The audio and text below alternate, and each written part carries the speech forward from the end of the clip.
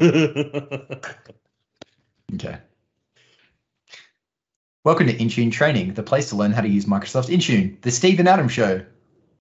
Oh, you're not Adam. You're Ben. I'm not Adam. You're very astute, Steve. I thought it was supposed to be Adam.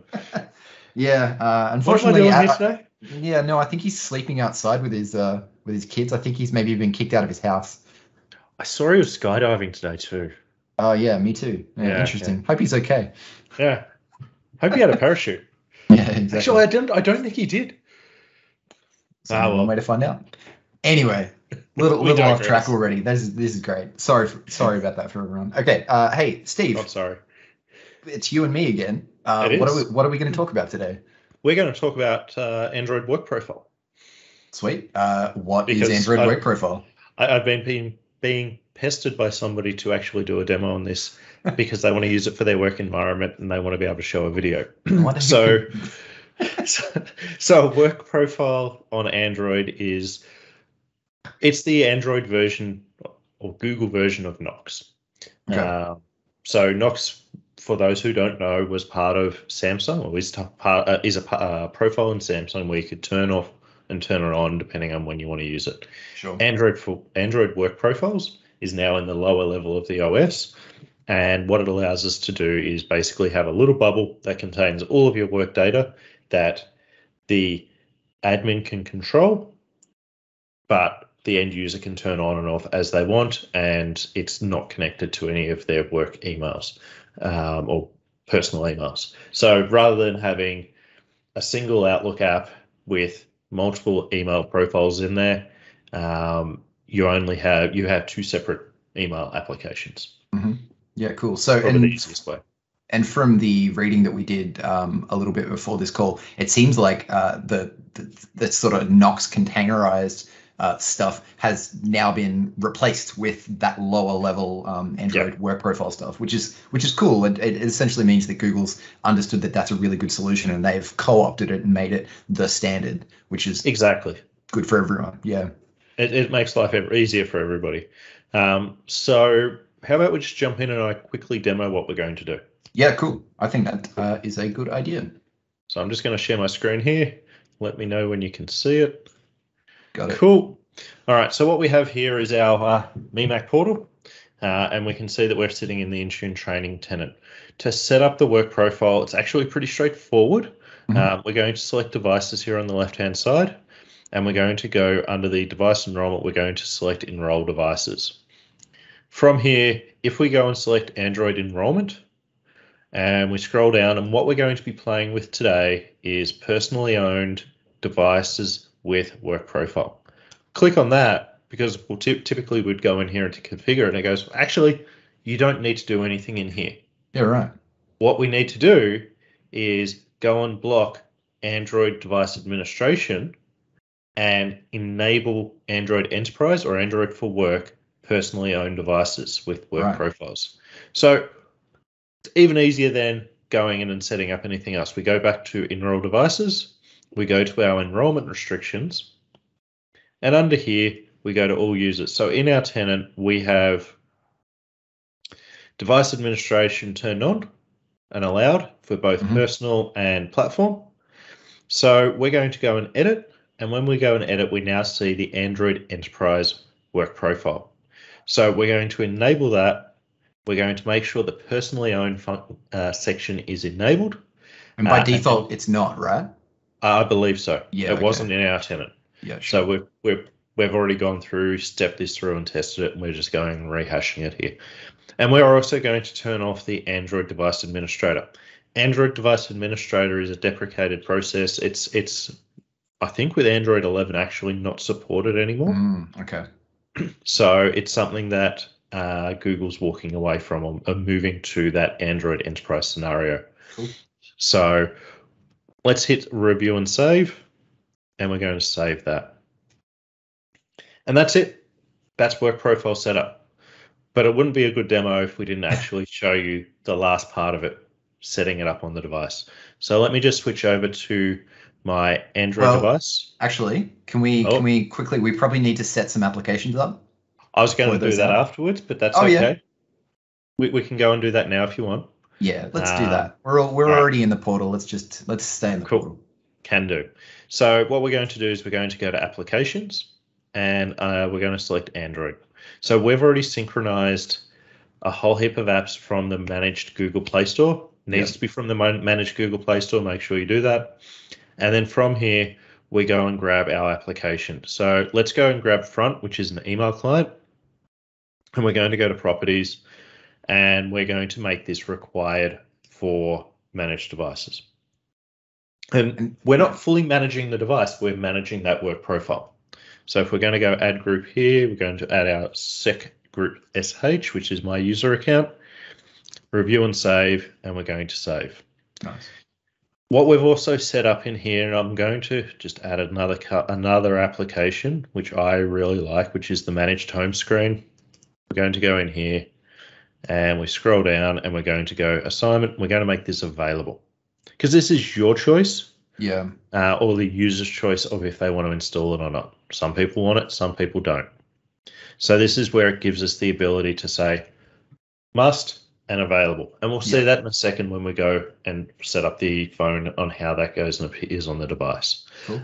The one thing that we're not going to go through, but you can do, is the ability to go in and set up profiles and configurations. So you can go and do your app configuration in here for your app, and it'll go and configure that device in that bubble. It's well and truly out of the scope of this call. Like at this stage, essentially, we're just doing a let's call it a first walkthrough or first look at this. It's the proof of concept. Exactly. It's going to allow you to start that conversation of going, well, this is what we can do. Yeah, cool. Cool. So now I'm going to step across to my phone, which I'll bring up into my full screen. It was an amazing transition animation you had there. I thought so too. I quite like it. Ben's giving me a little bit of grief because I'm playing around with some fancy technology, but it is what it is. So the next step that we need to do is I'm just going to quickly show you. I don't have company portal on here, so what we'll go and install is the company portal. As you can see, I've already searched for it, and we're just going to enable it and open it. Evidently, it was already installed, and I don't understand what it's doing here. So we're just restarting that profile because we didn't clean it up previously. Sure. So now if we hit sign in, and we're going to quickly sign in here, and I'm going to go next, and just bear with me while I fade to black while I put in my password. So we don't need to do any editing at a later date. So that's gone through, and it's now come up to the Intune training access setup, and you'll see that we now have on here that work profile. It's explicitly saying, oh, cool, we're on work profile, we're going to set that up. So we're just going to hit begin. Yeah. This is all the information that that we have the ability to do, and we hit continue. I really like how it specifically, just the verbiage of that screen, that the first thing that it says is what it will never have access to, because I think, I'm sure we're both have PTSD from the early days of mobile management, things like Mobile Iron and all those fun things where, especially with all the news stories that came out, that like everyone could see your GPS location and all that sort of fun stuff. So, this concept is essentially saying, we don't care if you're using a personal device. You do whatever you want with it. All we're concerned about is this container that we're going to create that has all the corporate data. If you don't want it, you don't have to have it. It's really that simple. But also, even if you make it mandatory in your company, it's not going to affect anything else that you do. It's just this little bubble. It's literally a virtual machine. It's a container application that runs these apps for you so that they never break that wall. So I think it's really important. Yep, I completely agree. So we've got that set up work profile. You'll see down the bottom we have Samsung Knox privacy policy because this is a Samsung device. And we're just going to agree to that. So it's now going to go and create that work profile for us, and it will go and set it all up and allow us to do stuff. And it's sitting there and saying, see that little briefcase? That means that it's a work profile app. And what that means is you can actually drop these onto your start menu, which we'll show you in a second on how Start that works. menu. Yeah. Yeah. Start screen. Home screen. Home screen. And you'll see down the bottom of this one, there's a little briefcase next to the continue button. Because what's actually happened is it's transitioned from personal profile company portal into business profile company portal. That's cool. All automatically. So previously that was a separate thing. You'd then have to re-authenticate and everything like that. But it's passing that across. Yeah, so it's now doing that secure handoff to say, yep, it's all happy days. You can now authenticate and do everything you need. Awesome. So this will finish off setting up the work profile, which is reasonably quick because we're not doing a whole heap. And also this phone's connected to our network here, physically cabled in. You'll see up the top in the tray, there's actually a little briefcase here. That one there is telling us that the work profile is enabled on the device. Gotcha. And that's going to go and step through that process. So once it's all set up, if we hit and turn off the work profile, that will disappear. Yeah. So you'll see here we now have the separate apps for work and personal. That's pretty cool, in my opinion. What it does mean, though, is it's going to download the application twice. It has to be updated twice. Yeah. 2 separate applications. You can have 2 different versions of the same application. Make sure you look for the briefcase. And the last one's actually really, I think, cool in that you have a separate Play Store inside the work profile. Yeah, so it's the managed Play Store. Yeah. That's correct. So if we hit got it, cool, we're all set up. And you'll see that we want to open up the Google Play Store. If we go open, what we should see here is the 3 applications that I made available previously, including our managed home screen. I can go, all right, I'm just going to go and install that. And it's worth pointing out, obviously, this is, I mean, it's exactly the same as Company Portal on a Windows device or a laptop, that required apps don't show up. These are just the available apps. So this is where end users will self-serve. So you can put as many as you want in here, and they will all be housed in that containerized ecosystem. Yep. And the cool thing about that is you'll see that the You Might Also Like option only has those 2 applications because that's the only other apps that we have available. That's really cool. So while that's going through, I'm just going to go back to Start or Home. Yep. And you'll see now when I go back to the app screen, it comes up and says, well, personal data is separate and hidden from work apps. Cool. And you'll see that work apps and data are only visible to your IT admin. That's so really that means my IT admin can only see these apps. You'll see that Front and Outlook have both installed successfully without any interaction, along with just Edge. Come through. Nice. So it's going to come through slowly and go and connect all that through. And you'll see here's our Google Play with the briefcase there. So for the alerts, you'll see that briefcase as well to say this is going and doing stuff. So it's super straightforward, super easy, and it just works.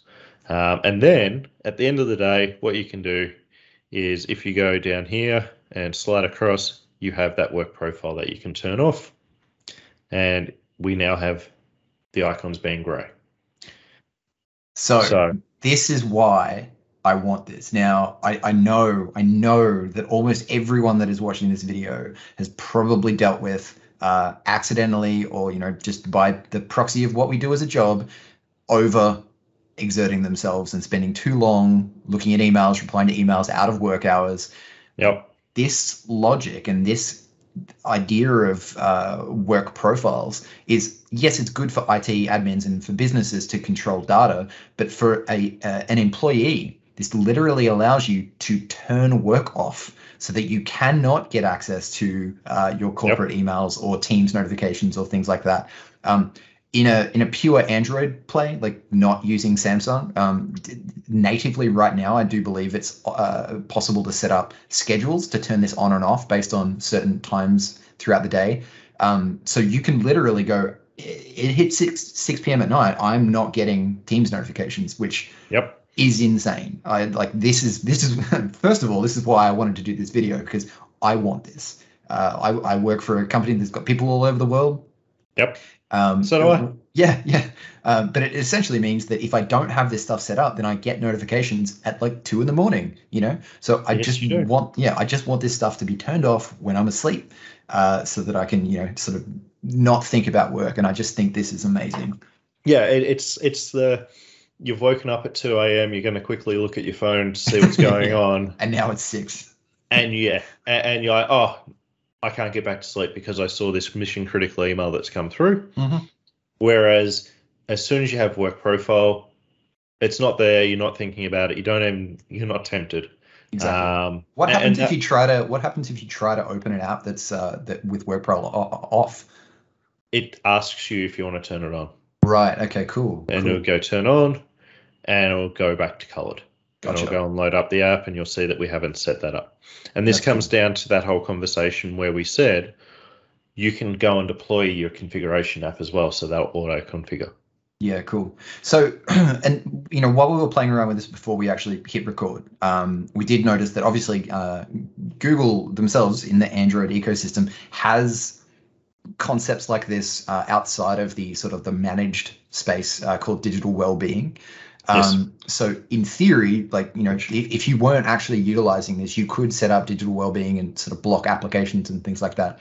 But the real benefit here is that, first of all, the applications are in this containerized store, so you've got all that security and sort of structure around that. But you just need to turn one thing off, and all of those apps disappear. Exactly. I think that's great. That's the big one, right? Is it automatically will turn off that work profile. It makes your life so much easier. And if it's too hard to go across one, what you can actually do here is go... Yeah, just pin it. Edit buttons, grab the work profile, drag it across, put it up the top near your Bluetooth. And now if I go home, it's there. I can just press that button and it's off. And I bet there's all sorts of fun routines that you can set up if you're fully in the Android ecosystem, where you could probably ask your robot concierge to turn these things on or off for you, or set it on a date. I just think this is amazing, and I know 100% what I'm going to be doing after this call. I bet you will. So yeah, that's it. That's how easy it is to set up work profile. It's actually pretty straightforward from an end user experience. If they're already enrolled into Intune, they'll be asked to unenroll and re-enroll. Gotcha, because it's changing. Yeah, context. Sure. Okay, that's fantastic. And I can't believe how easy that was. I literally have only just seen this today, and that was so fast. Yeah, yep. I just think this is great. Everyone should do it if you haven't already. Play around with this stuff immediately. Yes, definitely. And then on the back end, what you're actually seeing is you'll see that device has now appeared here. It's going to pop up as an Android for work. Mm-hmm. It's saying that it is a personal device. It's compliant, because you can still do compliance policies over the top to make sure it's all secure. Yep. You've got our serial number if you need it for reference. So compliance here, it's actually using just the built-in because we don't have an Android compliance policy today. Sure. Same with device config. There shouldn't be anything there, but you can actually push certificates into that store. Nice. And it stays inside the work profile. And that's probably the part that we didn't drill into. But with Edge being there, we can have it so when you get a link inside that profile, you can have it VPN into your corporate network and do what you need to do in that profile itself. That's and really not cool. Outside it. When you step into Defender, you can make it so it stays inside that container as well. Awesome. Yeah. So here we have our managed apps, and you can see that it's installed, not installed. It's all tracked, and we can see everything that's going on there. Nice. Yeah, I think it's pretty cool, personally. Yeah, definitely. As I said, I'm immediately going to go and set this up for myself. So anyone I work with that wants to play around with this, you know where I am. Yes, indeed. Awesome. Well, I think we can leave it at that, Ben. Short and sweet. That was pretty straightforward. Yeah, definitely. Good work, awesome. Steve. Thanks, Ben. Cool. And we'll talk to you guys later. Thanks, everyone. Bye. Bye.